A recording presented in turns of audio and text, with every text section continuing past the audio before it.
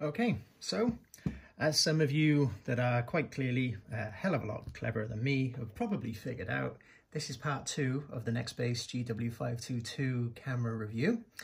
I went off looking for my phone and yeah, my phone is actually videoing it. That's my phone.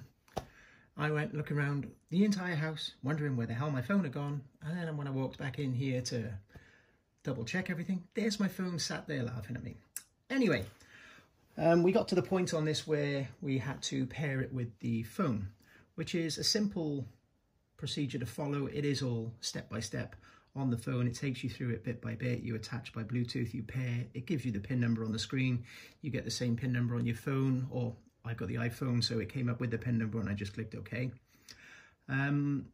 It's dead easy to set up really, and then it gives you the choice of whether you want to set up like an incident report. So if an accident does happen, it can automatically email you and your insurers with the video footage. I've left all of that stuff not set up for now, simply because I've just paired this also with my Alexa app, because it does have Alexa on here. So it says Nextbase Connect to collect your phone to Alexa. I've already done that. So let's have a quick play. So let's go into the settings. There's video settings, driver assist, connect apps, and setup. So we'll have a look at video settings. Now we want the, really you want the best resolution possible, because you don't really want to miss anything or have anything go, blurry on you. So I'm going to choose video length of 3 minutes. I'm presuming what that means is it just loops. So you've got 3-minute recording over and over and over and over again. I want the audio on. Exposure. I'm not sure what that does, so we'll leave that alone. Now it's got time startup. Oh, timestamp, sorry. So yeah, we'll have that on because I want to know the time that happens. GPS stamp is on. Model stamp, we'll leave that on. It tells them what dash cam is being controlled by and whatever speed you were doing at the time. So we'll leave all that on. Dual files, we'll have that on because I'm going to be having an attachment when it's in the car, so we'll leave that on. Time lapse, no, we'll leave time lapse off because I'd like to record in real time. Number plate, you can enter the number plate of your vehicle there. I'm not going to, because obviously I'm going in several different vehicles. G sensor is the sensor that when you're parked and this thing is still plugged in, if it recognizes your vehicle suddenly moving, like somebody's just backed into it or whatever, I think it then sort of keeps that particular recording. It'll start recording what's going on from what I've read. Whether that's true or not, I don't know. That's just what I'm thinking it is, because it's what I've read up online. So we'll leave that set on. So we'll go back here now. That's video settings done. Driver assistance, emergency SOS, I haven't set that up. Reversing camera, I haven't set that up. Because obviously I don't want either one of them working at the moment. My Nextbase, you have to download the My Nextbase app. Once you download it, it takes you through setting up, pairing it with your phone, so that you can then view different things. Obviously I can't really review the app because I need my phone, where the app is, to show you the device.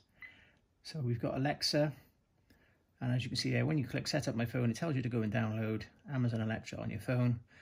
And then you add it as a new vehicle accessory device on your phone. Then we go to Alexa. I've chosen Alexa on because I'm going to want to have a chat with it. Privacy mode. When it's on, the dash cam will not listen for Alexa, so I don't want privacy mode on. So that's the connected apps. And yeah, that's pretty much it. And as you can see, I don't know if you can see, yes you can see actually, it is pretty good. That's the anti-glare thing. You can actually see shadows moving there, so that's quite good. But yeah, so that's your display. As you can see there, you've got the battery level down by there. Bluetooth telling me it's connected to my phone. I'm not too sure what some of the others are. The date and time hasn't been set up yet because it hasn't actually been used outside. It hasn't paired with a satellite for the GPS to be done. But all in all, that looks like it's going to be a really good camera. So let's turn that off a minute because there is one more thing I need to show you. So let's push and hold the off. You get a nice little noise and off it goes. So you'd be taking it off of there because the one thing I discovered, and I found this by accident messing around. So obviously we've done the select language, we've done all that, is this bit here. Obviously I want to use the removable windscreen mount because it's going to be going from vehicle to vehicle. This bit I'm going to put in my car with the double sticky. So it actually slides off, if I can remember which way, there you go. So you can see this little noggin here, push it that way and off that comes. So obviously that bit has to come with me. That goes in the lorry. This bit, obviously I'm gonna have to set it up on there in my car for when I use that in the car. Now the windscreen mount, you gotta remember it's gonna go on the windscreen that way. That bit goes in your camera, so it goes this way. Now with this one here, I have to remember which way around this goes. There's only one way it can go on anyway. We will, sorry, can't really see that, can you? Clip that in there and you hear that little click. So that tells you that's on. So now you're going to imagine this is on your windscreen. There's your camera. You've done all the little gummins of setting that up, and so all your tape will be off. And if that's then going on the windscreen, you connect that straight away, pop that on your windscreen, turn it on, then go through the process of setting up your camera.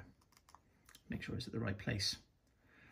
So the other thing that I've noticed on here as well, on this base, which is the bit that comes with you, whether you're having it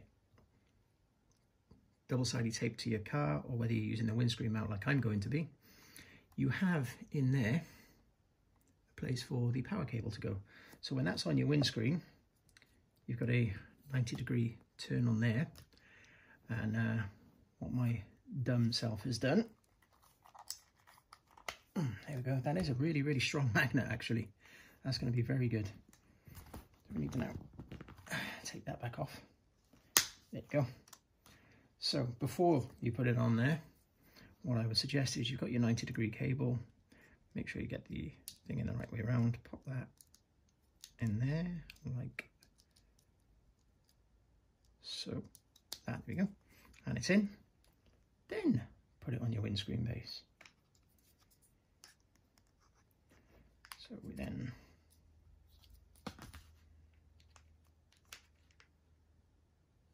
it's a little bit tricky, but it will go on. There you go. And now that's ready to go off to your cigarette lighter. Or your 12-volt accessory socket, I should say these days. And now your camera's ready to use. So yeah, that's the Nextbase GW522. Like I said, I did buy this extra accessory. I haven't opened it yet, as you can see. But let's open it up for all those of you that are looking at this thing for your car. And let's get rid of the packaging and wrapper all in one for those of you that don't know my little lingos. That's pretty much it. Just connects to the side, notes on that. So let's have a look. So, oh yeah, there you go. You have an accessory flap by here. So we take that off. Be quite careful, it does come off and you will lose it otherwise. And that then, as you can see, plugs in there. And then you've got that adjustable lens. So obviously when it's under your rear view mirror, that one's looking backwards, this one's looking forwards. Let's turn it on and just see what it does, shall we? Okay, and we're powering up. We've now got the accessory on. And there we go. So, actually looking at my front room, my missus will kill me. There you go, you're now looking at, oh, that's the back window. So yeah, so then you've got a picture in picture, you can't move it around, can you? It's a shame, I'd rather it's somewhere else, to be honest. Low battery, yes, I know. Okay, so video length, exposure, audio. Okay, battery's getting that low, it's not going to let me play with it with this adapter on. But again, like I said, that's not really relevant for the purpose of this video, simply because I won't be using this in the truck. So I will be keeping this little door, which I've lost again, this little door, or rubber stopper if you like, plugged in there, and that's me ready to go. So, hope you've enjoyed this video. I know it's been a little bit long-winded. I do apologise. I will try and get better as time goes on. Not sure what my next one's going to be, but there will be another one. Other than that, I will start sort of videoing my day-to-day work, where I am, what I'm doing, where I'm going, who I'm working for. And hopefully you'll like it, subscribe, tell your friends, get them to subscribe. Let's get a few followers on the go. And any comments, any questions, I'll do my best to answer them. I am, at the end of the day, just your average everyday lorry driver. I'm not a rocket scientist. I don't ever claim to be. I've got a little bit of intelligence, but I've literally just learned that in my life. So have a great day, everyone, and hope to speak to you again soon.